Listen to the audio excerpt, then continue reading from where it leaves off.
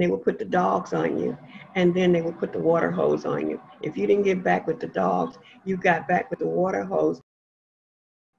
I grew up in the South, in Alabama, Birmingham, Alabama, where I have seen racism as far back as a kid.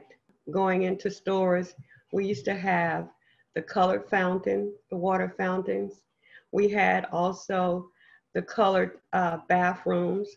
And when I was a teenager, getting on the bus to go downtown to shop, we had to pay our money and then you sit in the back of the bus. You didn't sit in the front with all of the white people. When I turn on my TV, I see the President of the United States putting tear gas on the protesters. And then I see the rubber bullets that are being placed on them.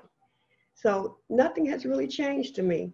It's just a different time, a different year, from the dogs, the water hose, to now to rubber bullets and tear gas.